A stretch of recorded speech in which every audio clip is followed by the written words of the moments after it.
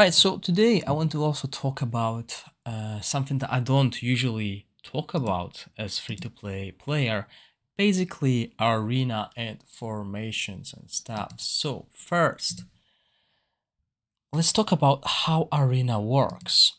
So if you look at my team here, we can see that my team is mostly level 90, with an exception of Horus, who is level 99.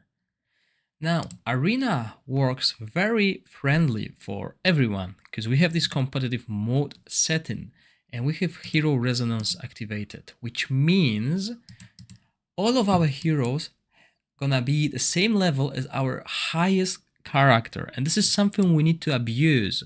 So always get one of your heroes to the highest level possible whenever you can go past any of these blocks, which is level 30, level 50, level 70, level 90. Okay, so once you can go past these levels, go get to the next highest tier, and this will give you a big advantage in the arena.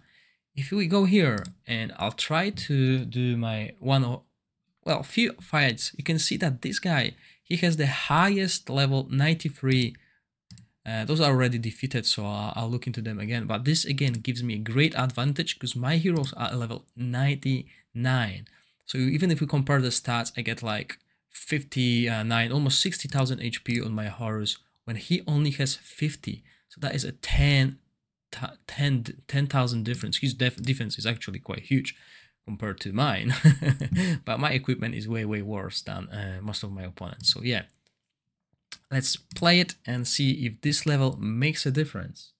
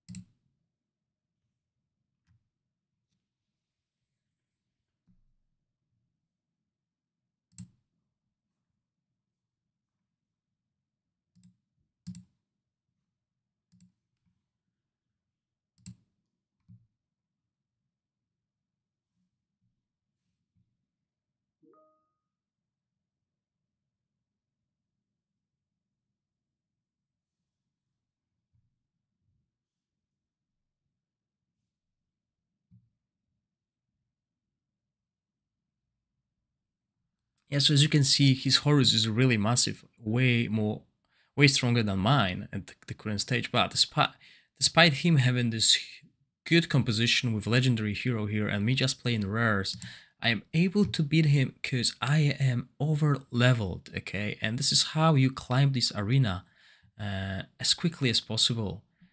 And I'll talk about strategy and possible formations in the next video. So let's show a few more instances of this fight. So as you can see, everyone here is levels below me. This guy has like very good synergy. So even at this level, I'm going to skip him, especially because he's my guildmate. Now again here 92. So I am at this advantage because I managed to get one of my characters higher than everyone else. So this is really important for your arena team. Helps drastically to climb the rankings until everyone eventually catches up, okay? Because everyone will get those heroes to level 100 and then this will stale. But you want to abuse it while it lasts. And especially you want to do it in the lower levels where you started the game and you have a free rebuild. You basically can reduce the level of your whole team just to get one hero to level 50. And most of your opponents will be at level 30 because they do not realize that. So yeah.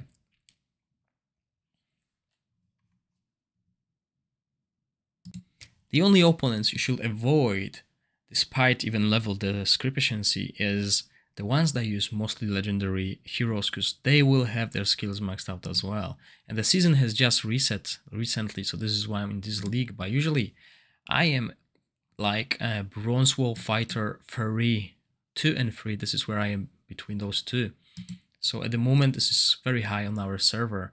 So yeah, definitely try it yourself and tell me how you're doing. I hope you enjoyed the video. If you do, please click the like button and consider subscribing to my channel.